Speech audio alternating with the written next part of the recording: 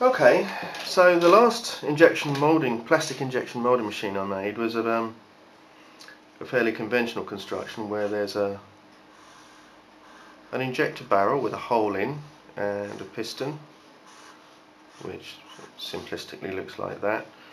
There's a heater jacket and a temperature sensor. The heater jacket and the temperature sensor are connected to some kind of a control box with a display and control buttons, some user interface on there, which enable you to set and control the temperature of the plastic mount in here. And this all sits on top of a mould arrangement, and this is where you inject your plastic and make your parts. In order for this to work, you also need a support structure around the whole thing. So you'll need a base plate, you'll need some kind of a riser here, you'll need to support the injector somehow, you'll need a linear bearing for the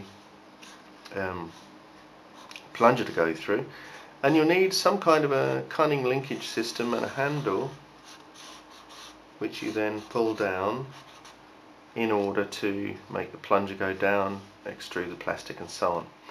That's fine, it works perfectly well, it's what most machines look like. It just has a couple of downsides. One is that you have to make all this support structure. You have to make this, you have to make this, and this, and this, and this, and this, and this, and this, and this. So there's lots of construction involved. That means time and materials and money. The second is they tend to be quite bulky. They sit on the bench taking up space, and if, like me, you work in a shed, that's a significant issue. There has been an attempt by L&S Technologies in America to get around that overhead by observing the fact that most shed dwelling fellows have a press drill or a drill press. There's the chuck, there's a rotary spider type handle normally that you rotate to raise and lower the chuck. And that is pretty much the same as this, so you can repurpose this by sticking a piston up in there, having some kind of well, the same pretty much injector here, arranging for some way to support it, and then putting your mould under there as you normally would and making your part. L&S Technologies make this as a bottle, so this whole thing here is a bottle kind of construction which hangs from the drill press, and they have cables that run to a control box which is kept elsewhere.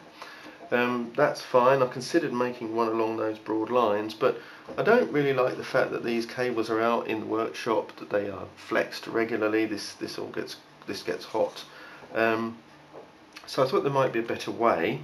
Set about designing one and building one, and I've done it and tested it, and here it is. So I'll just check we can see that. Yeah, we can. So this is where the column of the column drill or drill press goes.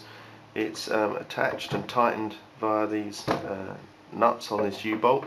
It's kept in perpendicular registration with this slot here. The injector is pretty much the same as it was before. Here it is, and there's a control box here, and that all works fine. I'll just show you. I will make another video of it in action, but for now, I should say this just plugs into a normal UK mains unit. So we'll plug it in over here. I'll show you. Can you see the display there? Yes, you can. We'll turn that on. So it goes through a standard setup sequence, and then it's off and running. This is the temperature that's ambient right now in the heater. This is the temperature that we've set, and we can move it up and down very straightforwardly. And you'd set this temperature based on the plastic that you were using, and you get a very accurate control of the temperature through this digital system. That's all great. Let's disconnect that. So it works. I've used it a couple of times. You put this piston in the column drill, and you arrange to line this thing up, so that would be in the column. You use the wing nuts here to align this underneath the piston's axis, so there's leeway to move this in and out. The wiring disappears into this box here, into the support structure, comes along. There's a nice welded support here, and there's an internal, another metal plate in there, so this is all held very sturdily. I'm very pleased with the injector myself. It's really over-engineered. This is a stainless steel ring here on the top with a funnel to allow you to tip your pellets in nice and easily.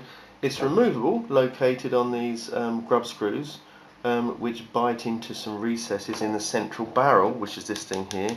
This is also stainless steel. The bottom ring again is stainless steel. I'm probably looking at covering the outside in a protective mesh just to reduce the dangers of burning yourself slightly. All the wiring disappears internally into the support structure and emerges into the box with no external interruption. So it's really portable, it's self-contained, it's robust. Chuck it in a cupboard, fish it out when you're ready to use it, or even leave it attached to the drill press, because you can swing it out the way and use the drill press as a drill press and then swing it back into place, and you're ready to go. Pop that in your chuck, ready to go injection moulding again. Okay, so when we're ready, pull down on that. That's it. Wait for a little while. Ease off on the pressure, but don't lift it up. Pull that out. It's quite hot, so be careful. Separate the two halves of the mould, and there you can see the part inside for the first time. That needs to come out, be removed quite carefully. We'll cut the flashing off first.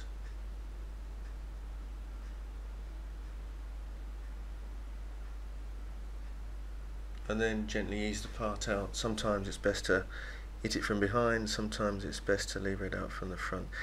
It can be a bit tricky, but that's part of clever mould design. Anyway, there's the part.